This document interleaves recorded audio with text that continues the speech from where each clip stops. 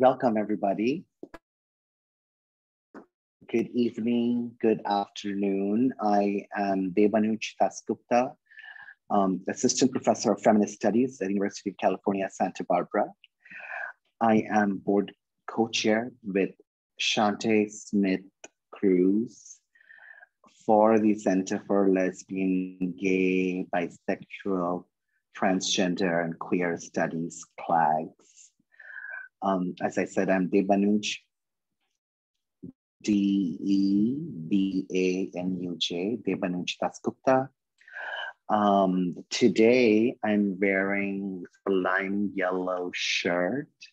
I identify as they, them, she, he, both.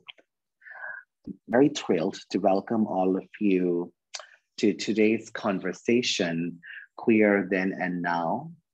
We bring together in this set of two panels, and today is the first of the two. We bring together our Kessler Award winners. The Kessler Award is one of the endowed award of the Center for Lesbian, Gay Studies, Queer Trans Studies, CLAGS.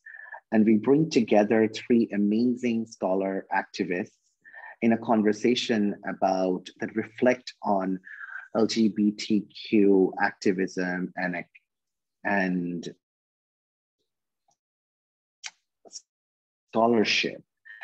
So I am the board co-chair for CLAGS, and CLAGS for over 30 to 35 years has been bringing cutting edge LGBTQ research, queer trans activism by POC scholars, and queer trans history. This is a dynamic space. It's the first university-based LGBT tank in the country. And it's a dynamic space where activists, academics, artists working in the field of LGBTQ studies, queer and trans studies come together. And then there is a dynamic exchange and a creation of new kind of queer trans scholarship. As the board co-chair, I want to make a quick plug. I wanted to say, as an undocumented queer immigrant activist, when I was living in New York for over 10, 15 years, CLAGS was the space for me, gave a place for me to be in conversation with academics, with artists, with public intellectuals, and honored my activism, upholded my activism, and really helped find my voice. And I think today I am an academic because I was able to interact with the dynamic set of people through CLAGS. So our work, I wanted to quickly say about our work. Our work is based on three pillars: public programming. For over 35 years, we have sponsored several key conferences that have gone on to produce field-shaping books, such as the very recent After Gay Marriage, or in my field, the Queer Globalizations Conference. We also do throughout every semester programming that is free in the Tri-Borough area and in the tri-state area.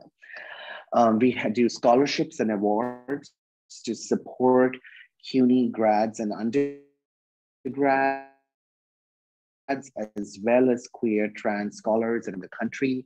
And we have several scholarships and awards. Not all of them are endowed as the Kessler Award. Hence, I'm going to make a plug for fundraising.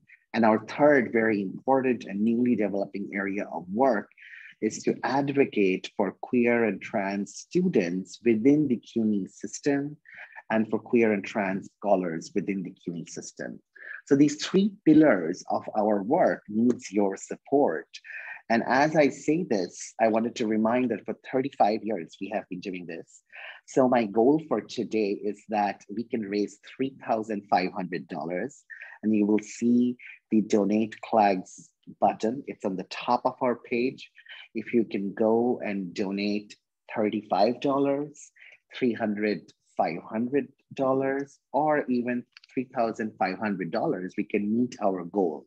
This will help us doing cutting edge scholarship, but also to support scholarships such as the Sylvia Rivera Trans Studies Scholarship or undergraduate student scholarships, which is very important since CUNY is one of the world's largest public metropolitan-based university systems in the country.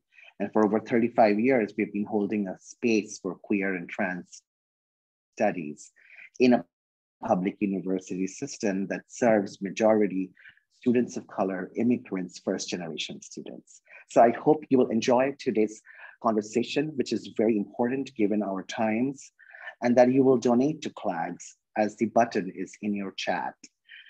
And with that, I wanted to say that I am speaking from Calcutta, which is in India, the first capital of British colonialists. So I sit on a settler occupied country.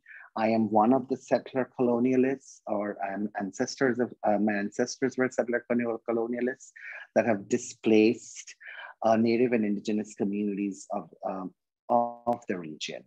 And I will now turn it to Professor Shanté Paradigm Smalls, Associate Professor of English at St. John's College of Liberal Arts and Sciences, also CLAGS board member and a previous CLAGS scholarship winner.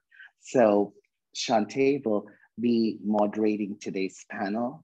And thank you for joining us. I wanted to also acknowledge that today's event is co-sponsored by the Feminist Futures Initiative at the University of California, Santa Barbara, and the Department of Feminist Studies at UCSB. I wanted to thank the board, the staff, CUNY staff who have been working behind the scenes, my two board members with whom I've been conceiving this event for a very long time, Professor Margot Weiss and Professor Joseph Donica, our grad assistant, Jordan Victorian, and our undergrad assistant, Oriana Ullman, and our closed captioner, Beth Fraser. So with that, I turn it on to Shanté Smalls. Thank you so much, Debanuj, and greetings, everyone. My name is Shanté Paradigm Smalls. So thank you all for joining us, either live here on Zoom or via Facebook or watching the recording. I just want to thank Debanuj and our other co-chair, Shanta, not me, Shanta Smith-Cruz, for inviting me to moderate, and thank you for everyone who is supporting this before and during and after the event. And particularly, I want to thank our panelists. I think what we're going to do is, instead of me going through everyone's bio, Margot is going to place the biographic information for our three panelists and myself in the chat. So I just want to give you a brief rundown. We're going to have each panelist first starting with Dean Spade, with Amber Hollibaugh, and then with Urvashi Vaid, starting for about 8 minutes to answer a question I'm going to ask. Then we'll have a bit of discussion around 2 questions. And then in about an hour, we will, Debanuj will come back on, say a few words, and then we will go to a Q&A. So please, if you're watching either on Zoom or Facebook, please drop your questions in the appropriate chat. And we won't be able to get to everyone's questions, but we will try to answer as many questions as possible. So with that, I'd like to ask the panelists to, if they would turn on their cameras. We can hold off on the microphones for now. Thank you. So Dean Spade, Amber Hollibaugh, Urvashi Vaid, really excited. So I'll start off with asking the first question, and maybe we could also, if someone could put the questions in the chat, if someone has access to that. So the question is first, and I believe Dean will go first. The first question is really thinking past, present, and future about the histories and the current state of queer and trans activism. Thinking about the nuances and the contours of that activism in and around and outside of New York City, from about 2000 to the present. It's and what are the intersections with queer and trans scholarship that either you've done, or advocacy that you've done or read or participated in, and the institution of CLAGS. And finally, what you see as pressing issues maybe that are still lingering from 20 or so years ago to the present and going forward. Does that make sense, Dean? Does that make sense, Amber?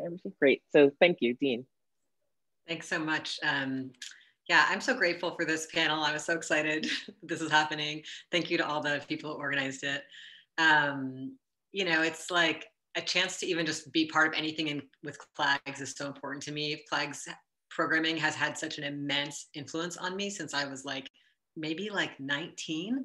And like when I was not at all related to academia, CLAGS events were always deeply community events where we were all talking and thinking about ideas and about the movement, not tied to academic institutions necessarily. And so just like that kind of public scholarship is so rare, and universities are so like, you know, often locked behind paywalls of various kinds. It's just like deeply meaningful to me. I think many of the most influential critical ideas that I first encountered were through CLAGS or people like Urvashi and Amber, who I met around that same time, and who we were like visiting these CLAGS events together. And so yeah, when I was preparing, I was just thinking about this, I was thinking about Urvashi and Amber when I met them, which was the mid 90s in New York City, and what that time was like.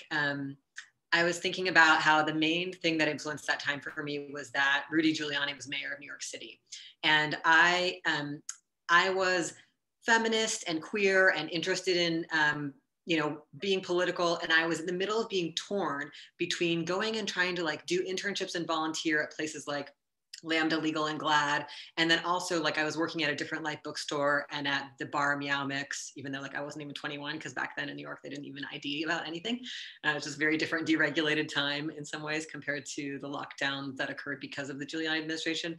But I was encountering like a community of people in the sex trades, people who'd been part of AIDS activism for a long time, who were not doing that through nonprofits, who were mainly doing that through unpaid grassroots volunteer-based groups, a lot of whom had been in ACT UP, but also people who hadn't been, and who were part of like widespread coalitions against Giuliani that ranged from like trying to address the way that Giuliani's police and fire squads were attacking queer bars, like where I worked, to defending street vendors, to opposing more cameras in parks and more policing of public sex. As part of preparing, I went back and read Amber's essay in the book Policing Public Sex, which was like the coolest book possible to me at that time. It's a really good book. And Amber has got this great essay in it that's got a title about like lesbian fisting that I really recommend. But so I was in this period where I could see this emerging kind of like pro-marriage, pro-police, pro-military gay politics. And then I was part of also these groups of people who were like against that. And I was learning from people like Amber and Urvashi, who had long been pushing a racial and economic justice agenda against this kind of like narrow white gay rights agenda that was so insufficient for the times we were already living in then. And a lot of, there was a lot of really exciting work happening along those lines. And that kind of tension really became like the general theme of a lot of the work of the rest of my life, right? Like the existence of these really distinct two threads of queer and trans liberation work, one of which really was embracing the systems and institutions that are responsible for the most violence and was seeking to become part of them. Like, could we have gay cops and could we serve in the military? And one that was part of long lineages against white supremacy, colonialism, patriarchy, and capitalism. And then so much of my life has been about trying to articulate and name those distinctions and encourage people to even know that a left queer politics exists, because as the years passed, the conservative agenda, the conservative gay rights agenda, which sometimes also is a lesbian or trans rights agenda, you know, sometimes became increasingly corporate backed and the only visible one. And so most people had only encountered that that politics, and that was supposed to be what we were all for. And we were like, no, we're for like housing for all and healthcare for all and the end of war. And especially during that time period, I was also encountering critical race theory for the first time. And I was also encountering the idea of prison and police and border abolition for the first time. So all of those things were making this soup for me that allowed me to see how a queer and trans abolitionist politics that rejects the limits of like a civil rights framework that doesn't deliver material transformation for our communities. And so that's basically what I've been doing for 25 years since then. Like that kind of like was the recipe. And as things in many ways just got more intense, right? You know, as we saw that conservative gay and lesbian rights and sometimes trans rights politics become more endorsed by corporations. We saw, you know, the NYPD's got rainbow cop cars they drive around nowadays on Pride, or we can see like the intense pinkwashing strategy of the state of Israel, or pinkwashing of the US military. Like they only got more sophisticated with that set of what I would consider like illusions and masquerades that cover the brutal violence of those institutions. So we've had a lot to stand up against. And during these 25 years, we've also seen like the pitched increase in the crises facing us today. Climate crisis, these ongoing endless brutal wars and US military imperialism around the world, and the brutality of sexual violence inside the military. And all of this is just peak, you know, the peak has increased. The wealth divide that's specifically gendered and racialized, and the extreme growth of the criminal punishment system as the supposed solution to everything in our lives, and the increasing growth of immigration enforcement. So like the crises we were worried about then are still with us, but actually they're a lot more scary even. And we've seen the growing movements that push back on that. The climate justice movement. I was thinking about like the Occupy moment that really sort of named the wealth divide in a way that had not like that idea had not mainstreamed before, and then that mainstreamed it. You know, the movement to abolish ICE. There's so many movements that have obviously the abolition movement that are like so much more visible now than they were at that time. I think also like I lived through the mainstreaming of things I wouldn't have known would mainstream, like the trans tipping point. Like I would never have known in 2002 when I was starting SRLP that we were going to have like a bunch of like trans celebrities and that trans people were going to be in TV shows and all the limits of that, right? Because mainstreaming always is about presenting like the digestible, palatable version of our communities. And it's about people feeling like the problem's been resolved when it hasn't. It's rarely about actually changing the conditions on the ground for super vulnerable people in those communities. And we've seen the mainstreaming of criminal justice reform, which I didn't know was going to happen in my lifetime. Like nobody wanted to talk about people who were in prisons, you know, in the early 2000s, in philanthropy, et cetera. But now we've got all of these kind of horrible limited reforms that are being proposed from elites, whether that's our legislatures in our states or think tanks. So we see like just like we didn't know what would be picked up from the kind of radical work we were doing, and we also don't know like how that's going to become like twisted as it gets picked up by elites.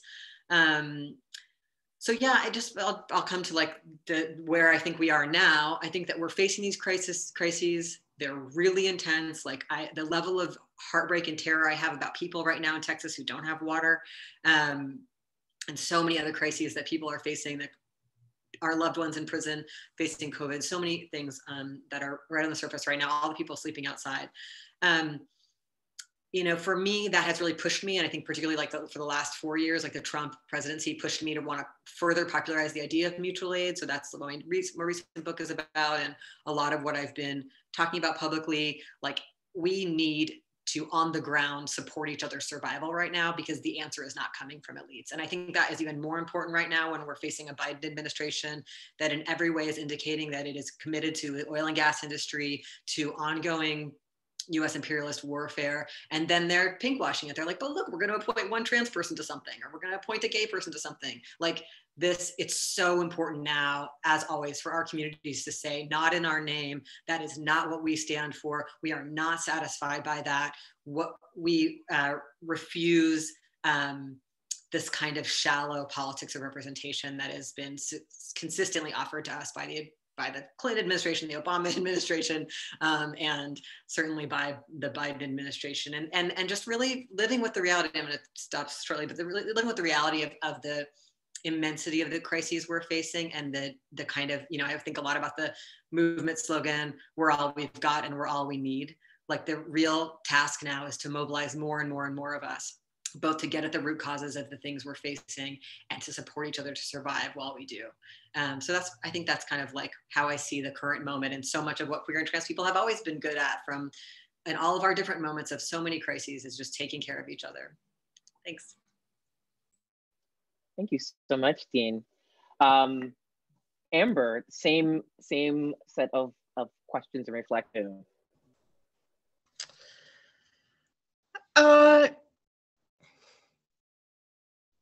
I think I want to start by saying that I think the moment that we find ourselves in is really terrifying. I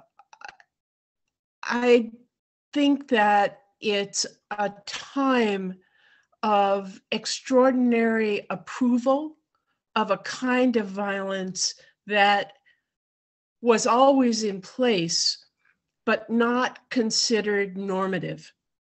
So Proud Boys and Oath Keepers and militia have been around for longer than I can name, but their ability to have be seen as credible voices that represent any part of this country is, to me, a really frightening and terrifying kind of politics that I think is very difficult to confront directly and stay alive. Dean and Urvashi and myself come out of different earlier moments of political activism that was often very complicated to be who we were in those times, because we were poor, queer, working class, of color, trans. It was complicated in those earlier moments to find any words to represent the kinds of politics that I think we had, though one of the things that was different is that there was an assumption that LGBTQ politics was radical, not mainstream. And there was an enormous tension between the radical voices that were fighting to hold on to something that was more embedded in radical social change than just simply wanting to have a place at the table, regardless of what the table looked like. And earlier times, I think, in the queer movement, or in the lesbian and gay movement, it was, as it was called, it was always assumed that you had a radical vision, that you were going to take on capitalism, that that wasn't against a queer identity. You weren't balancing one against the other. One of the things that I think is very difficult now is what you were talking about, Dean, is that people can find a very narrow, normative kind of understanding of LGBTQ people and movements, gay pride, and a television show, but no understanding of a deeper and richer kind of analysis embedded in Black Lives Matter and radical climate change and disability work and all the rest of the kinds of movements that we're a part of. I think that, to me, one of the things that's the most disturbing from when I was coming out and was trying to think about queerness in the context of being a Marxist is that from that time on, it mattered to me that the movement have class politics, that it talk about the difference that existed between us, and that we could talk about the economics of queerness, of the difference between being a homeless queer person and going to a fancy gay resort, and having plenty of money when you got back from that vacation. And so I think the politics of class has been an endless struggle to keep in place and to say there's a dynamic that needs to be talked about in terms of economic justice that's a queer issue, and that isn't an imposition of one thing over the other. It's a vision through which to see the possibility of LGBTQ politics. It can be something embedded in that. And as well, I think the other piece that I would name is sexuality and the erotic, the extraordinary power of desire, and how much in the beginning of the movement we were accused of only being about desire, and how much in order to mainstream the movement we were willing to give up about our sexuality, or how explicit we were in our sexuality when we were being public people as queer people. The number of times that I was told to not bring up sexuality when I was doing a speech to a place that was considered traditional was kind of endless. And it wasn't simply straight places.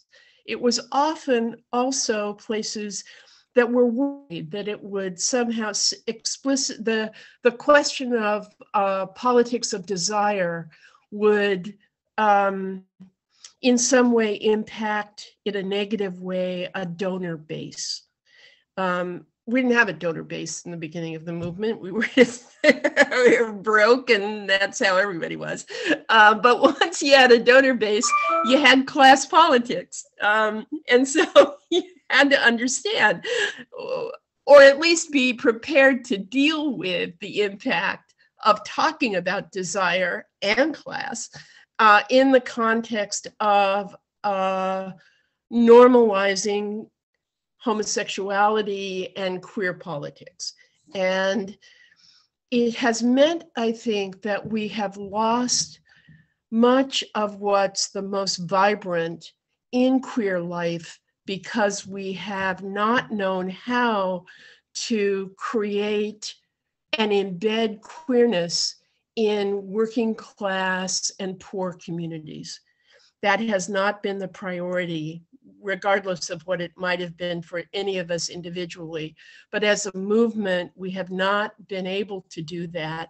HIV and AIDS was another one of those places that cut us down at the knees, and which we were brave enough and fearless enough to take on, even in the midst of the kind of death and dying that we were confronting.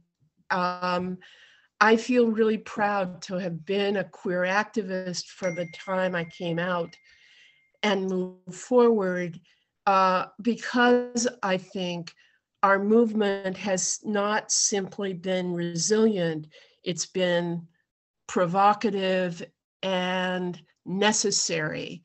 And we have not been willing to say that we would step aside or hide the importance of queerness in the context of all the other issues that confront all of us in trying to do social change.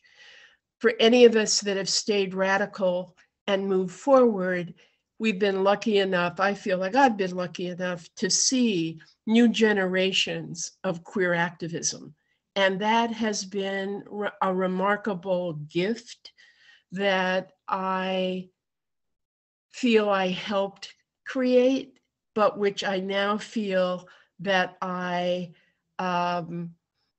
see as a reflection of the possibility of our future, because folks really do refuse to give up before they get what they really need. And as long as we are creating movements that engage with that, I think we're doing something that's fundamentally important. The question is, to me, how do we insist that our movements have vision, take on the possibility of dreaming, and take on the possibility of asking for what is otherwise inconceivable as part of liberation. And I'll end it there. Thank you so much, Amber. That was beautiful. And I know some people have been saying 20 years is not far back enough. We're gonna continue to get deeper. We're gonna continue to get deeper as Amber, yes, some of us go back. We're gonna talk about HIV/AIDS. We're gonna talk about but that was just our opening sally. So Urvashi, thank you. Thank you so much, Shanté, and thank you, Dean and Amber, for this opportunity to continue like a conversation that we've been having for decades in our political work. I've learned so much from you, and I wanted to start by echoing that, what Dean said about how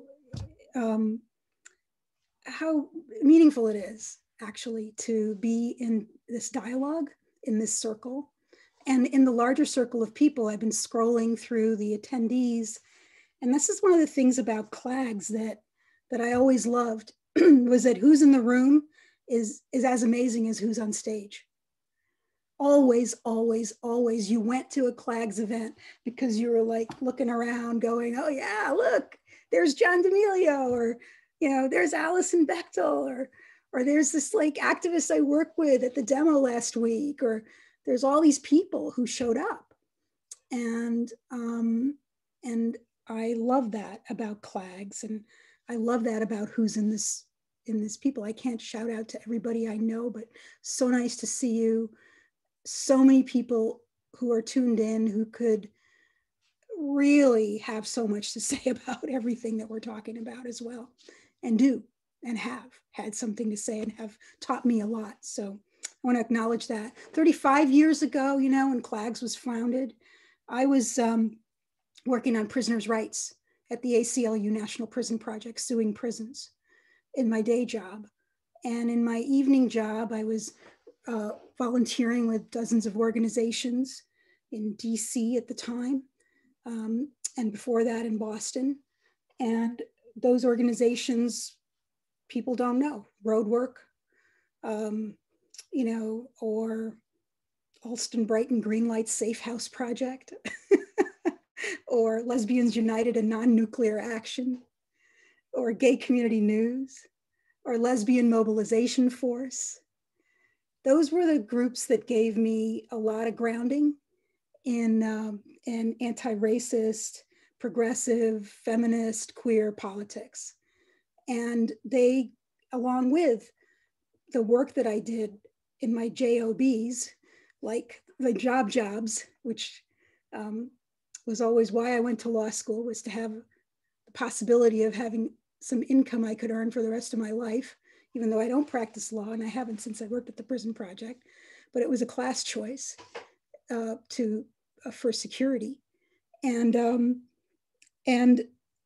I left the Prison Project in '86 to start working at the National Gay Task Force, as it was called then.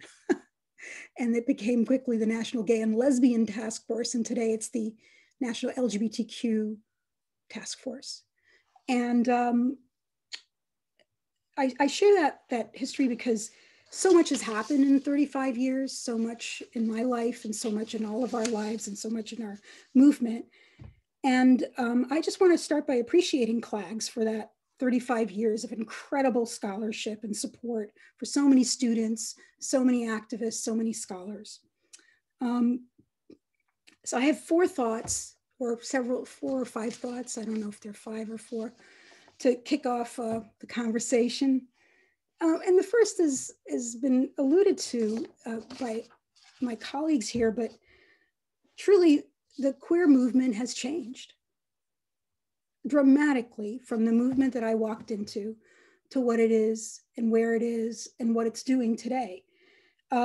It's the amazing positive parts of it, the change, have been that it's more plural and varied than ever. It's racially and economically and gender diverse, and you know, it's conscious of that. It is.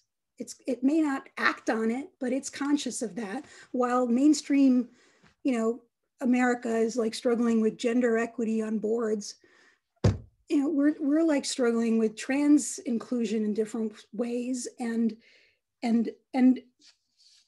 have proceeded on that a lot. But I think the biggest change in the movement has been that queer people have started and are in the leadership of multiple progressive movements. The movement is not the gay, lesbian, bisexual, transgender, plus, you know, intersex movement alone. It is Black Lives Matter, which was started by queer people and embraces queer people and is led across the country by queer and straight and every kind of people.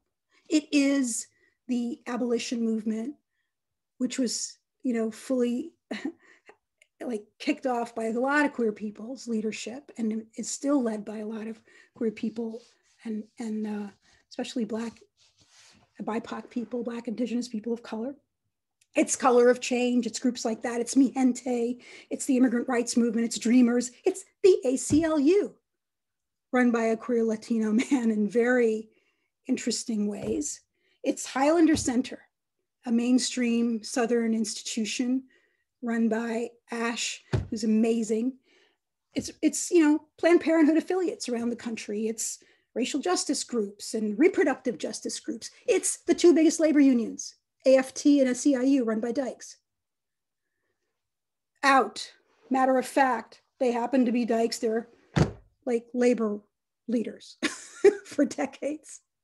And I think that's really fantastic. It's the dream that I had when I was younger, that, you know, because you always knew that there was these phenomenal queer people in every movement, but they weren't able to be that, and they weren't able to lead because they were, or they didn't think they were able to lead because they were queer. So I think the movement has changed because it's expanded in this amazing way.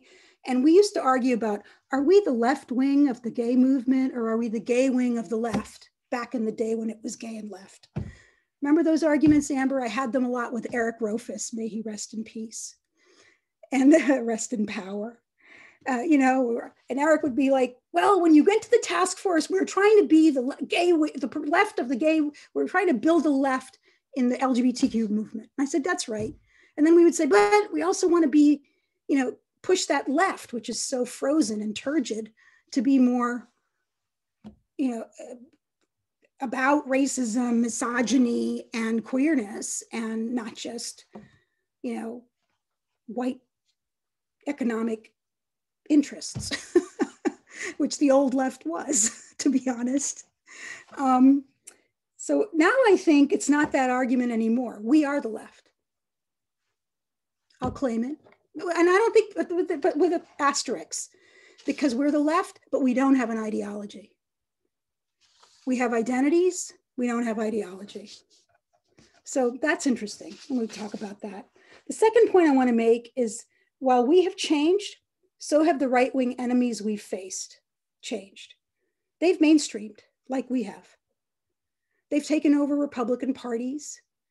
They've taken, you know, the Michigan Quackanon Republican Party, the Texas Republican Party, which, remember, takeover in 1992, very conscious takeover by Ralph Reed, you know, after the Robertson run for president. Reed came up with the plan of sort of integrating the evangelical right into the infrastructure of the Republican Party in a formal way. They had not been, and he did it. And very good organizing. And then you have the, so the 70s, 80s, 90s, aughts, 10s and 20s, if not the 30s, 40s, 50s, 60s before that, have always had a right wing, that has been present, the anti-communist right, like you can take it back, and people have the scholars have in our community taken it back. And it's always been targeted, queer people have been its targets forever, from eons ago to today. But what's changed is, this kind of coalescing of the right. And I learned to think about the right wing, and I think obsessively about the right wing. I've had as my personal mission is no longer the one I had when I was 35 years ago, when I was 22. No, was I 22? What was I? 35 years ago.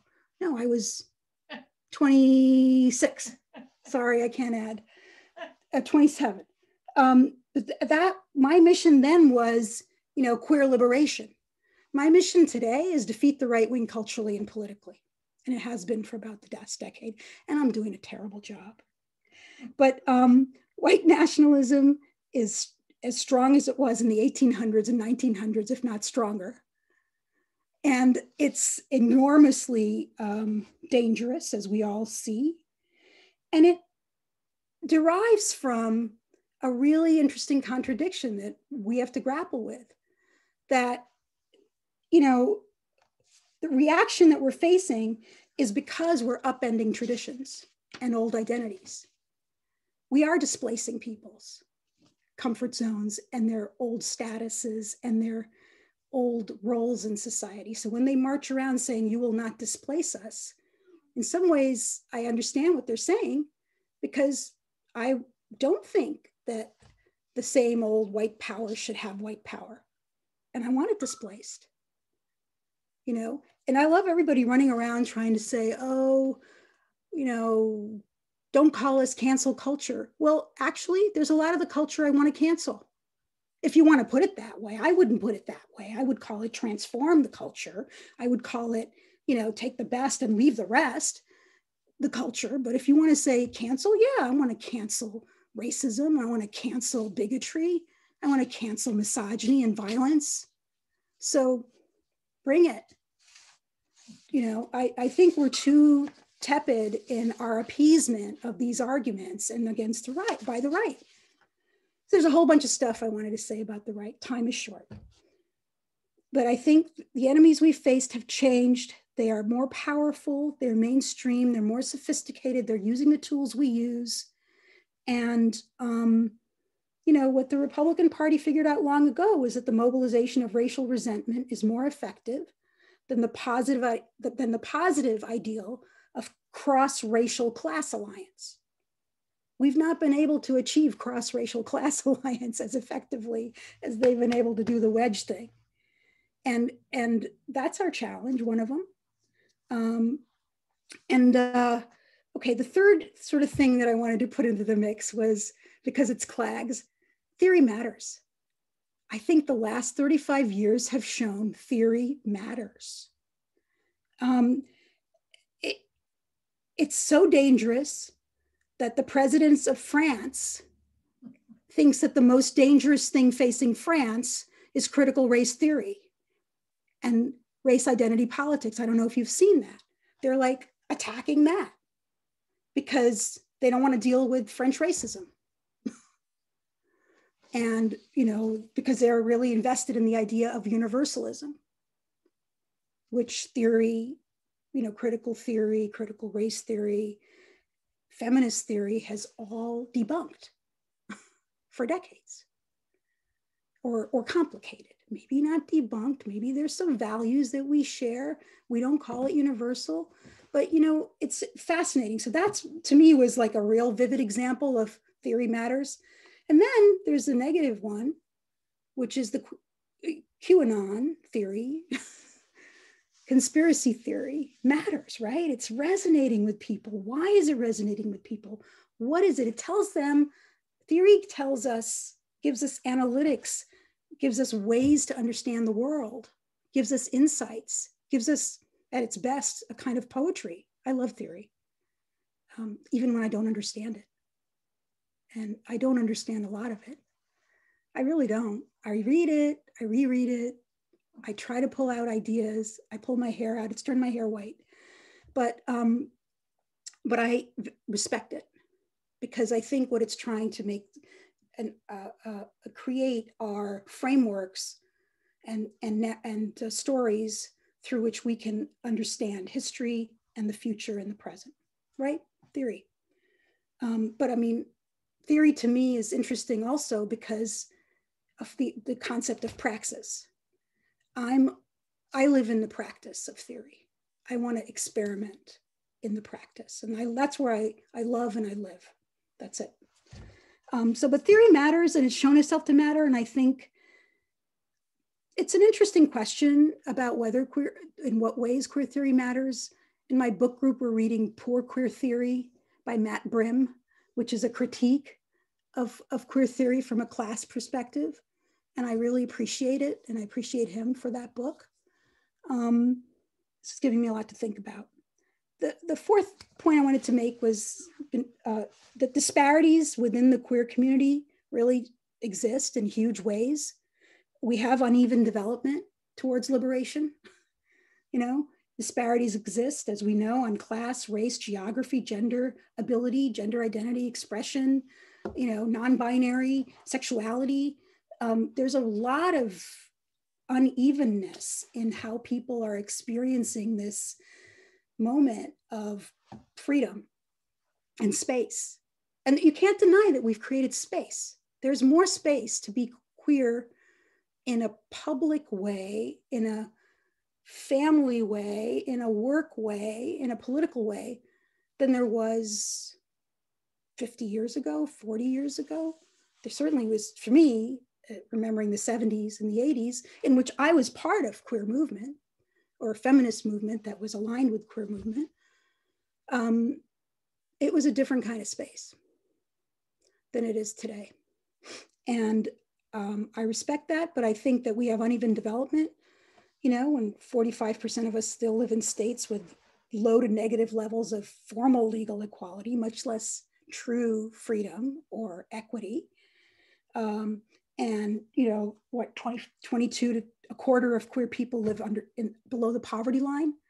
You know, 9% were unemployed before COVID, and trans, Black, and rural poverty rates are much higher. 27% experience food insecurity in a recent study of people in LA. 53% were on food stamps. You know, 17% lifetime experience of homelessness, large numbers of trans adults and even cisgender, genderqueer, sexual minority adults homeless in the past year, and on and on. The data, we still have mixed data, and you know I'm a nerd about data, but and we can argue about data. I think it's valuable because it paints a picture, creates snapshots. The snapshots tell you uneven development, lots of work to do, local, state, national, in a different way than the movement is working on it. And then the final thing I'll share is perhaps this thing that, you know, oh, just want to footnote, I love Dean's work on mutual aid. The book is great, so helpful, and it really a good primer to help me and others understand how to plug in to this movement. And I think the mutual aid movement is like a real response to this unequal situation that we're talking about. And it's a practice-based, it's a praxis-based response. It's amazing, you know, because it involves, it's really great. So props to you. I was struck by, I've always been struck by James Baldwin's line in the essay, The Dangerous Road Before MLK, collected in The Price of the Ticket. This little line, the possibility of liberation, which is always real, is also always painful, since it involves such an overhauling of all that gives us our identity. The possibility of liberation is real and painful because it involves such an overhauling of all that gives us our identity. And I think what I appreciate about that is that when I saw liberation as early on in my activist life, I had a pretty like sort of political, legal definition of what that meant. And I didn't take into account that liberation required a transformation of myself enough. I learned that along the way, and that it might require me giving up aspects of identity that I've really, or tradition that I really clung to, that I liked. But you know, that to be liberated, to be in another space where you're not living in structural racist and structural sexist and structural classist mindsets, requires a transformation that I don't know that I've fully made. You know, I struggle with it, but I really believe in it. I believe in liberation still. And I think that it requires something more than identity, than the identity that I've so proudly developed for myself as a dyke, for example. It's a different thing that creates space, because liberation, in my view of it, encompasses the people who hate me. The world I want will never be the world of me alone and me and my friends and comrades. It'll be full of these people who are incredibly difficult. So how do I account for that? So Urvashi, I'm so sorry to interrupt, but we're a bit running out of time. So I was wondering if you could just. That was my final. Okay, great. Thank you so much. So this is great because it moves us right into the last question I want to ask of the panelists before we open up for questions. And particularly, it's some of the things all three of you were talking about. It's Audre Lorde's birthday today, would have been her 87th birthday. Also, Toni Morrison would have been her 90th birthday. And I was recently watching Marlon Riggs's Tongues Untied, and it was making me really think about the longer relationship in the sort of late 20th to the early 21st century about the politics of, the relationship of queerness and transness to plague, poverty, to mutual aid, to organizing on the ground. And so I'm thinking about, wondering what all your thoughts are about the links, connections, or disconnections between things like HIV/AIDS activisms, lesbian cancer activisms, and other disability studies, and COVID, right? And I think, you know, the question of COVID is really expansive, because we really don't know how many people are gonna, their status, their ability status is gonna change, their economic status is gonna change because of COVID and other kinds of plagues. So I was wondering if you'll have comments or thoughts on some of the longer history of activism and plague within LGBTQIA communities. It's funny, I'll be very quick. Because I want to hear what, I was having a conversation today with a cancer doctor. You know, I'm dealing with cancer. And so I said to him, I'm really struck by how there isn't activism around cancer in the same way that there was around HIV and around COVID either. And I can understand some of the reasons, but, you know, we were both reflecting on the fact that cancer, COVID engage a larger segment of the population, but there hasn't been an uprising around the lack of access to vaccines for people, you know, with life-threatening illnesses, or people with disabilities and their caregivers. It's just, or all the uneven access.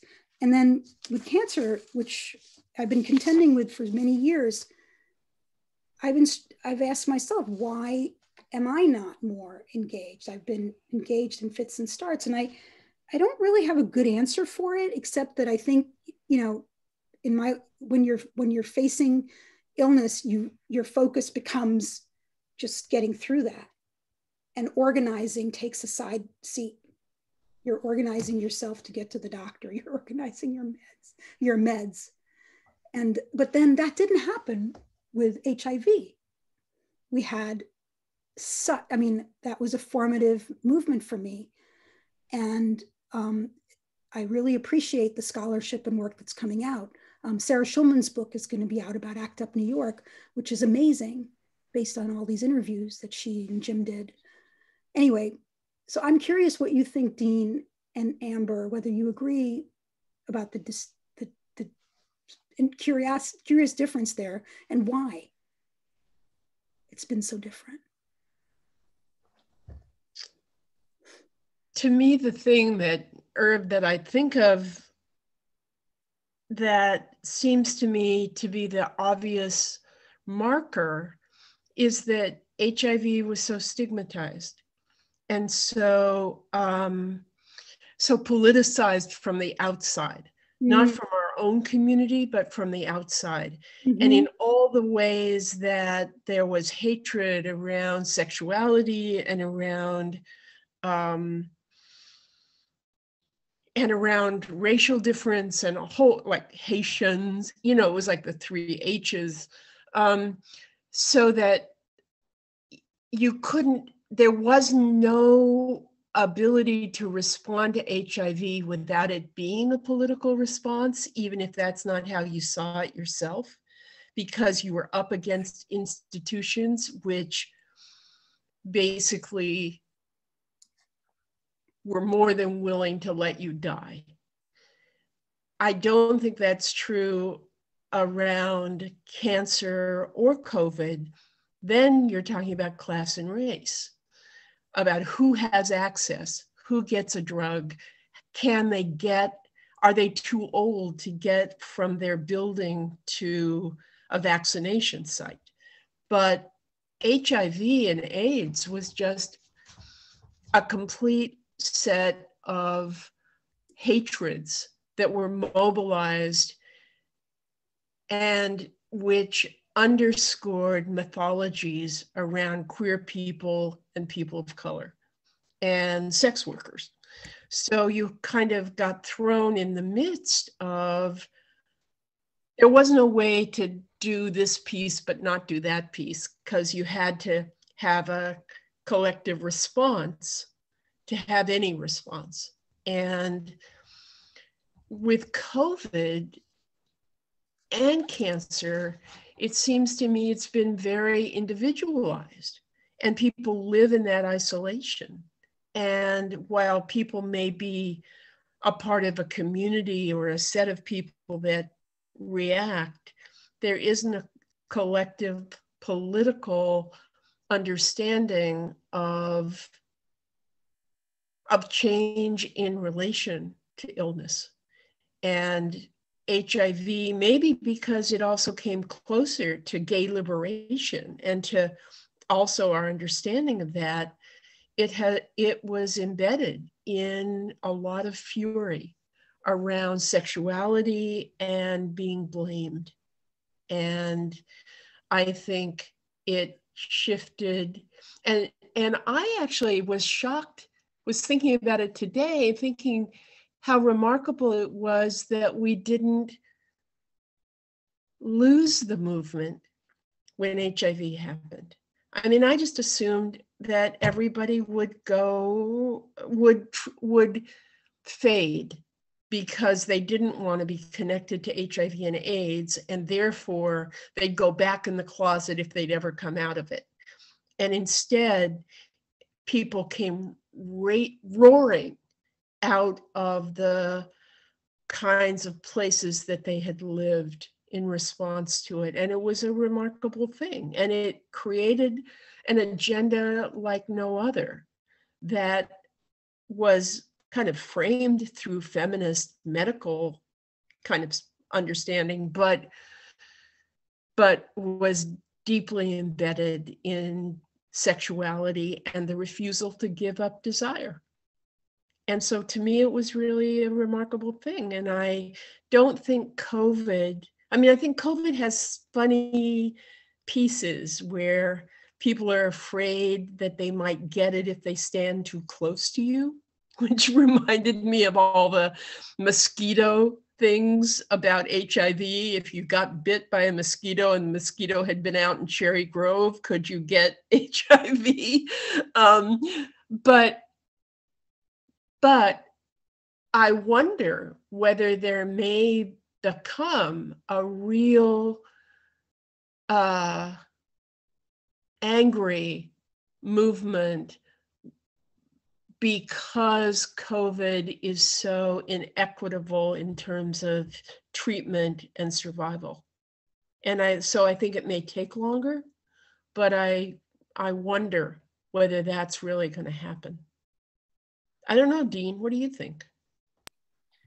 I mean, listening to you both, it's just making me think about a couple of things. Like one, the period you're talking about of like 80s and 90s HIV/AIDS activism is much closer in time to the really transformative movements of the 60s, 70s, and early 80s. Yeah. That like there has been a huge backlash to all the tactics of those movements in all these years since. And as we get further and further from them, we've seen like a deeper hold of nonprofitization that tells us to silo our issues. So like cancer for survivors over here, people fighting for Medicare for all over here, and people fighting around climate change and pollution, which gives people cancer over here. You know, like that, all, you know, people fighting around racial justice over here. Like that siloing, I think, is part of what aims to depoliticize things that might be politicized, and use a charity model of like, come here to get your services, as opposed to an organizing model. You know, all of the big movements of the 60s and 70s, feminist movement, Black movement, Puerto Rican movement, all had like health initiatives that were like, you know, free clinics and mobile clinics. And,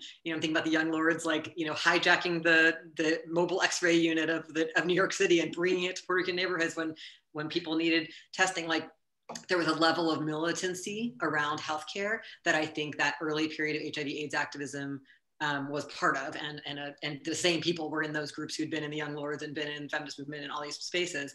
So I think that is like one piece of it, and that word you used, Amber, like individualization, like we've seen increased hyper individualization with like neoliberal culture, like just this idea that like you're responsible for whether or not you manage your healthcare plan well, and like did you make right choices as a healthcare consumer, instead of you know, a bigger demand like, hey, we're all in this horrible, brutal, deadly health for profit system.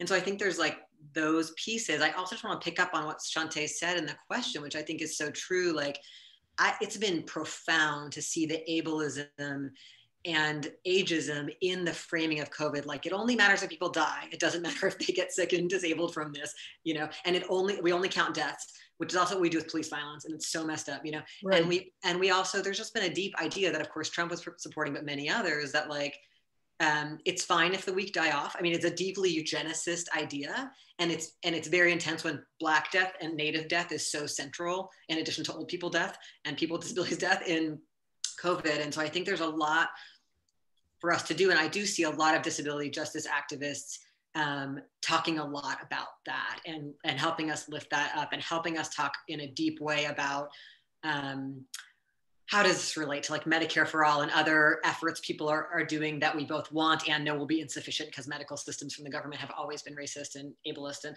you know, I think there's a lot of pieces here, but I also think that people are still just dealing with like, what does it mean to organize while doing COVID? I mean, we've been doing a lot of organizing on a lot of fronts, but there's also still a learning curve like around how to organize under these conditions. And so I think there's also even more rage and more energy that we are going to see continue to like mobilize people beyond what we've even already seen. And it's been an incredibly revolutionary and disruptive time in all the best ways, responding to what's been happening. But the economic crisis is just going to get worse. The housing crisis is just going to get worse.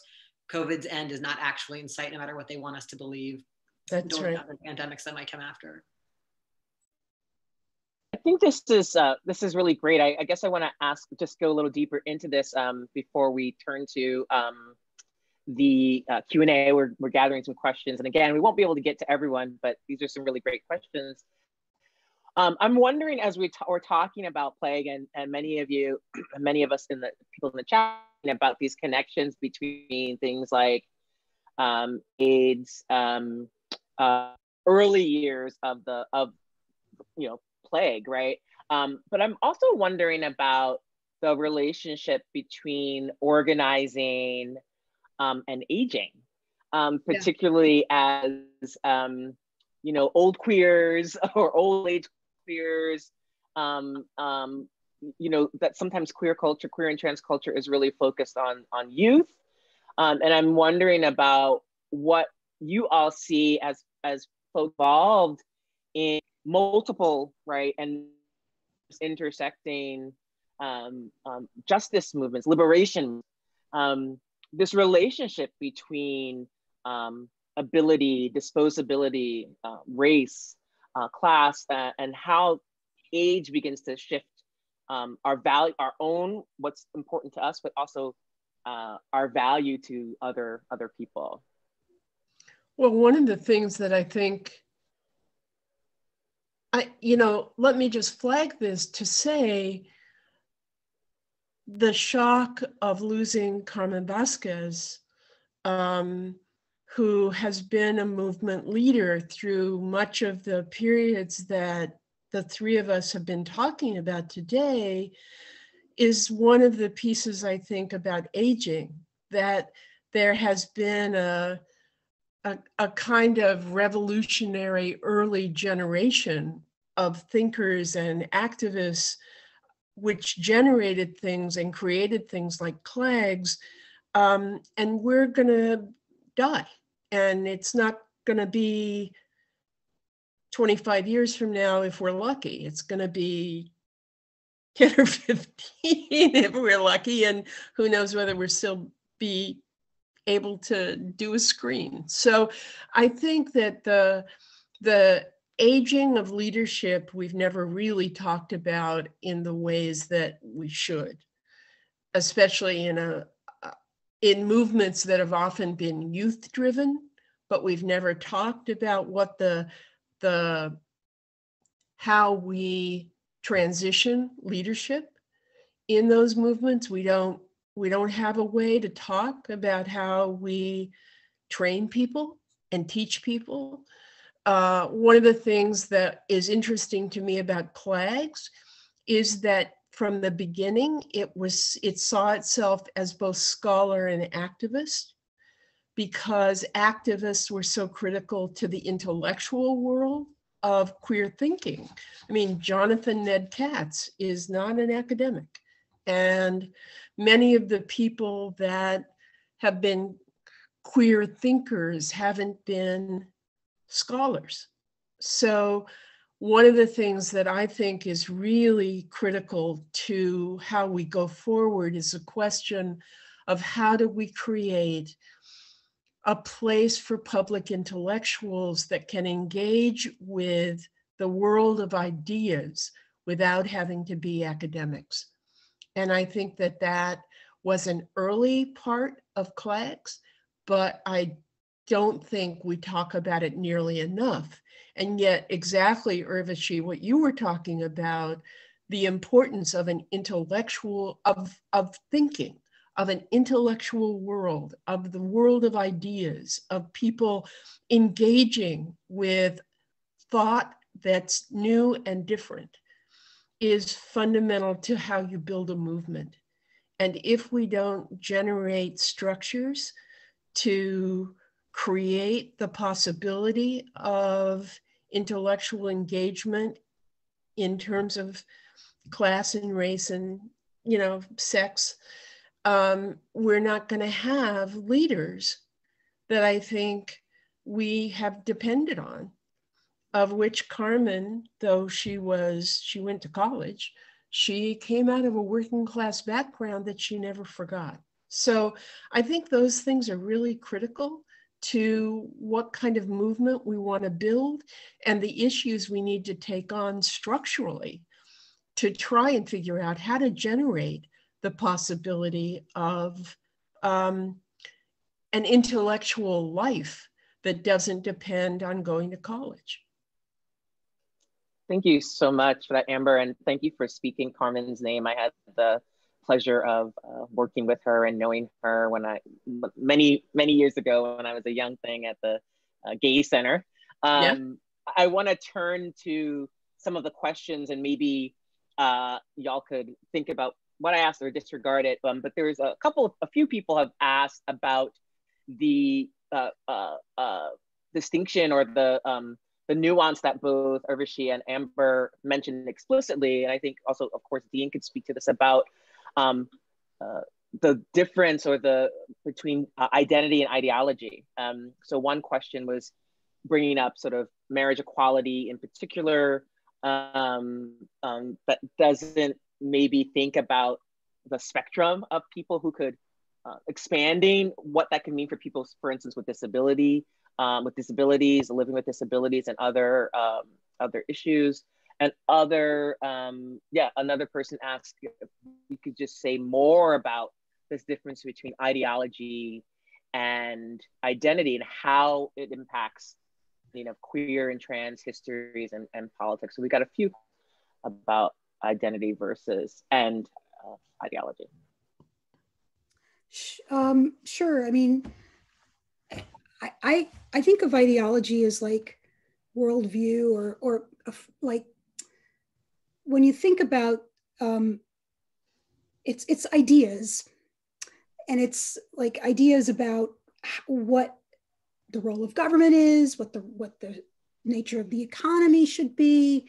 It's the role of family. It's these ideas that we are living in our lives, but maybe not consciously articulating as such. So we all came up in different ways, being raised or raising ourselves to understand the world through a certain lens.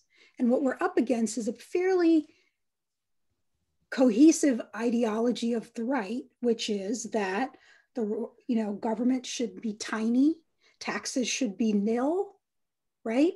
The most important institution is the heterosexual nuclear family. Women's role in it should be X. There's a whole kind of worldview that goes along with that. Now, the ideology that I was taught was a kind of a more textbook, like Dr. Nair, here's the red book, here's Marx, and read those, and those are ideological. But I think of it in a whole different way. It's like what Thomas Piketty's book, Capital and Ideology, really interesting book, and actually surprisingly accessible. Yeah. For a reader like me who likes more, I don't know, I like accessible theory.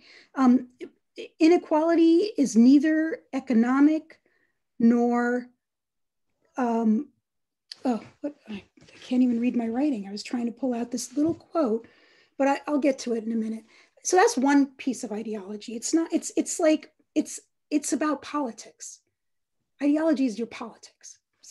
That's how I define it. And when I think about our identities, we have really spent a lot of time and needed to spend a lot of time articulating who we are, where we come from, what it means to us, what we stand for, what we think about, how we are in our identities in relationship to the world. And do we have a shared politics across that? What's our political view of the role of government? What is our view of how we would, if we had governing power, how would we use it? How would we deploy resources to people in the COVID crisis if we were in charge as queer people, like fully in charge, not just giving advice to the Biden administration? And I think those kinds of questions interest me, because when you start to ask it that way, you realize, well, some of us would be libertarian. We don't want more taxes. There's a good 30%, 25 to 30% of the LGBTQ votes Republican each time, has since the 90s, according to exit polls. Did even How could that be? I'm sorry. I'm sorry. I was like, who the hell are you? Because their politics, their worldview is such that they think the economics, that's what they believe in. I mean, you know that. But so, yeah, and I think there's folks who are, anyway, so that's what I'm interested in, that discussion, because I think as much as I'm interested in creating spaces for and respecting and the flourishing of our identities and the plurality of who we are, that is who we are. So people live in their identities, but we will win through politics. That's what I think. Dean, what do you want to contribute to that before I ask the final question?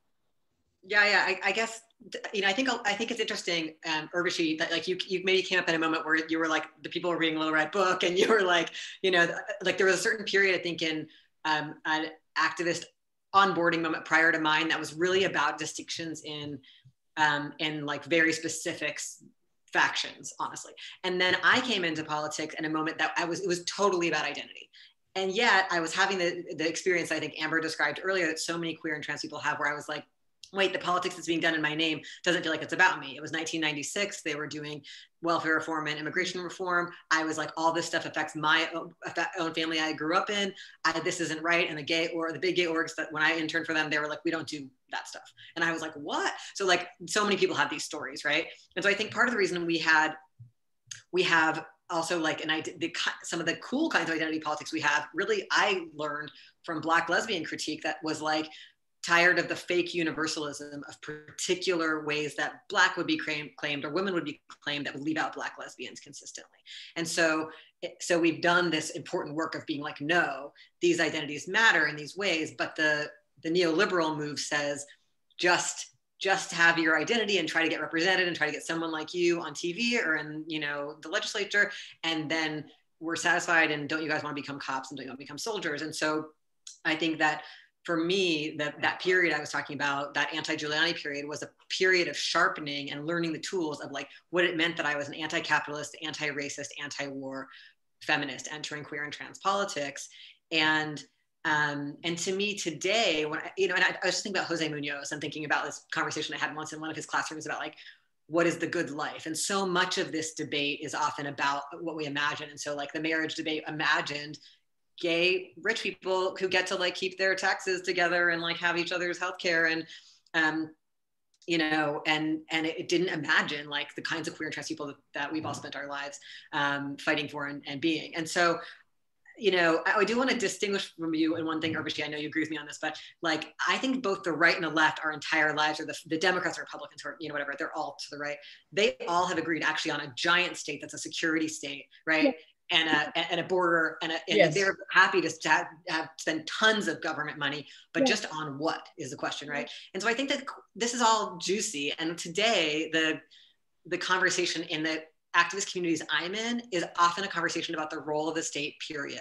Yeah. And so people are talking about things like border and prison abolition. We're talking about abolishing the United States. Like you don't have a nation state if you don't have a border and prison. Like that's what the nation state is police, is surveillance, that is what the contemporary nation state is. And so we're having really big debates about like, what if we didn't try to imagine the state keeping us safe, which in the US is a capitalist, extractive, white supremacist colonial state. But what if we imagined what else would keep us safe? What is safety? What safety in terms of our healthcare? What safety in terms of how we care for our elders? What safety in terms of when interpersonal violence happens in our communities? And we're rejecting the idea that like more criminal laws will make us safer, or a stronger border, or a different way to have the state give out just to who it thinks is deserving a few crumbs. And so this is really a debate about anarchism that's very strong in the movements I'm in, and in which we are a mixed group of people. Some of us are like me, anarchists, and some people are hoping that like a better social welfare state will be formed. And this is like a great conversation. We can have the conversation while we deliver water to people, while we like build organizations. Like it's very hands-on. And so that to me is like the place where ideology is being debated right now. Thank you. We just have a few minutes. So I want to just ask this question, and thank you, Dean, for making me think. I've been reading the Combahee River Collective, which is about politics that emerge from Black lesbian identities, and not the right, but what they called interlocking at that point in 1979 or 1977. But there's a vision that I just knew you could all just do like a minute, which someone asked, said that she was really inspired by what Amber said about her to be part of a movement, and that this person feels really honored to in this join a lineage of lesbian history and organizing. And so for any of the panelists who are open to answer, the question is, do you have or remember the moment, place, sound, touch, or person that led you to understand yourself as a part of a history and a lineage? So a queer lineage, a lesbian lineage, a trans lineage, and how have you held on to that memory and kept it with you? You brought up the Combahee River Collective, and they were formative to me. Meeting Demita Frazier in 1977, who was a member of the collective, who came and talked at my college. We invited her because we had found the statement in some bookstore. And it totally changed my life because it gave me a framework and a political perspective to organize from. So that was a transformational experience. And meeting Barbara Smith, Demita in the 70s.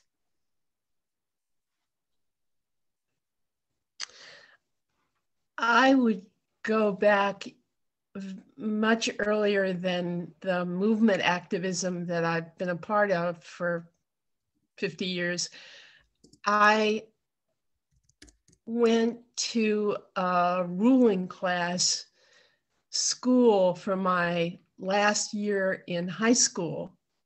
And I got in there because they needed more people from California. You know, what can I tell you? Anyway, I was failing. I had never done the kind of work that was done there. I didn't know anything about an intellectual world. But my history teacher, I was wildly thankful for, because he was a working class guy that was a teacher and talked about class. And I went to him when I was failing and said, I'm failing and I don't know why. And he said, you were never meant to be here. And then he gave me the Communist Manifesto. And he was serious. His parents ran a hot dog stand in New London, Connecticut, and were part of a Communist Party cell. And he said, you need to read this. And it utterly transformed my life. And it meant when I came back, when I then was trying to figure out what I wanted to do, I ended up joining the Student Nonviolent Coordinating Committee. And doing civil rights work. And so I think those things, you never can quite tell what it is that's gonna bring one of those moments. And yet, if I hadn't gotten the Communist Manifesto in my high school senior class and been blown away, I don't know what my relationship to the left would have been, or to activism. Thank you, it's beautiful. Dean? I'll just be brief. I'm just remembering right now what it was like for me to be in that organization, Sex Panic, in the mid-90s, yeah, in New York City, and just like it was really intergenerational. And there was these older queers who would sometimes be like, "Oh, you guys, this is this thing we've been doing forever," and they would tell us history, like in the midst of just kind of talking about how to do something. And it made me. I was like, it was a sense of belonging that I never had where I grew up from older people. And that really continued. I just want to say, like, also, like, when I was going to go to school, Urvashi gave me like her used computer. Like, literally, queers have just taken care of me. Yes. And made me survive. I had no parents. I had nothing, and just like, it's just so amazing to think about that. And I also thought of this moment where I was arrested in Grand Central for using a bathroom in like 2002, and just like so many community people helped me like get out of jail and get the charges dropped. Just like those moments when the community catches you. And I think even the story Amber just told is that, like, there's a kind of trust and a belonging that is so hard to get for people who are freaks in the best ways. Oh, thank you, all three of you. So we're coming to the close of our panel, and I'd like to turn it over to CLAGS board member Margot Weiss, who's going to give us an update on fundraising and close us out.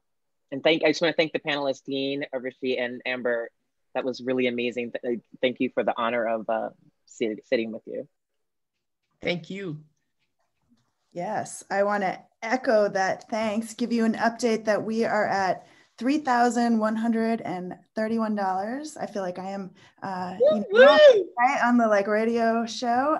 So very close to our goal. If you have a little bit more in the bottom of your pocket that you can donate to CLAGS, the link is in the chat. We really appreciate this. This goes to this kind of amazing programming that we do, to fellowships, to supporting scholars and activists, and doing the kind of work that you can see right here. What an amazing intergenerational panel of radical thinkers, radical activists. Such a pleasure to be able to listen in tonight, hear this conversation. I want to thank the three panelists, Urvashi, Amber, and Dean, and also Shanté Smalls, our amazing moderator tonight. And also want to have everybody save the date. We're having a second CLAGS Kessler panel roundtable, which will be Thursday, March 25th, 6 to 7 p.m. Histories of Queer and Trans Scholarship. I think it's in the chat. Conversation with Roderick Ferguson, Jasper Puar, and Susan Stryker, moderated by Shaka McLaughlin. So you want to stay tuned for that. Thank you so much, everybody who has come on the webinar, on the Facebook, and joined us tonight. Have a wonderful night. Thank you so much. Thank you, everyone. Stay safe, stay sane, stay healthy.